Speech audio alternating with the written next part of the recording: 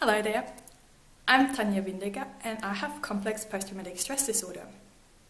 My question for you today is, how much novelty do you have in your day?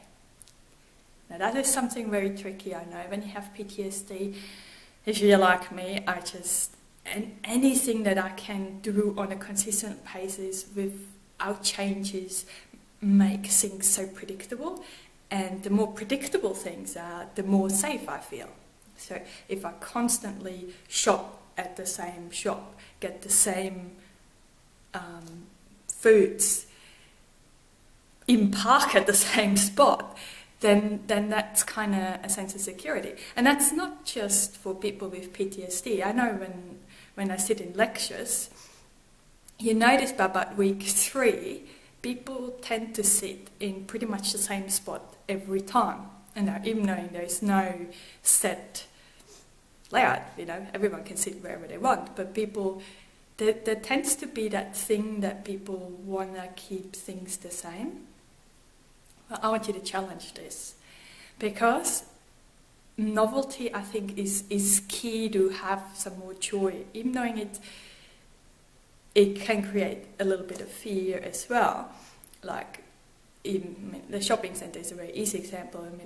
Generally I go to the same shopping centre, but if I, for some reason, would have to go and shop at a different shop, my anxiety would go up with it straight away. I haven't been there for a while, and all these worries and things come on, to the point that, I know close to where I work, the new shopping centre opened. I still haven't been there to this day, to be honest. But the other day on the way home, I thought I needed to stop in to get some porridge so I could have porridge the next morning. And as I was sitting in the car driving home,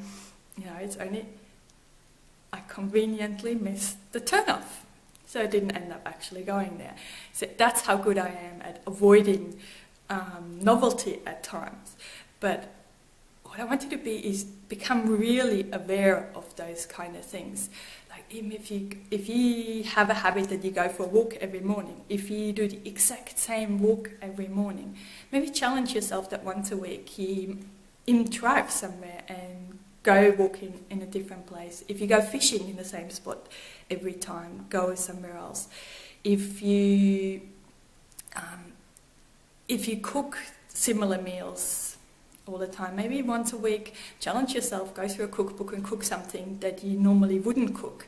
And you will notice that, even though it can be a stretch for us, especially because this can kind of get our fear up a little bit, but at the same time it can create joy as well, and novelty is a challenge. It gives you some enthusiasm, it gives your life a bit of a spark again, experiencing something slightly different to the norm. And what that does is also strengthens your pathways.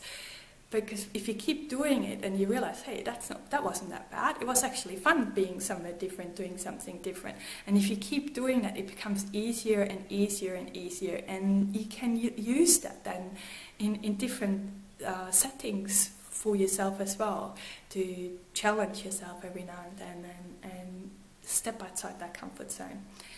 So have a think about it. And I truly believe, and as I said, I do fail. I don't like to use the word fail, but I'm very good at avoiding challenges myself, but I'm very aware of that, and I constantly check in with myself.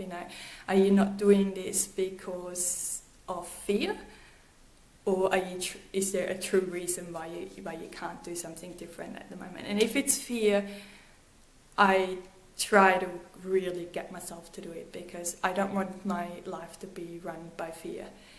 I want to make my own choices. I want to be very intentional what I'm going to do today and how I can create something.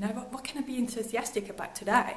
What could it be that I do different maybe, or who could I reach out to, or anything that you can imagine, just to get that little bit of spark into your life again. That's my wish for you. Bye for now.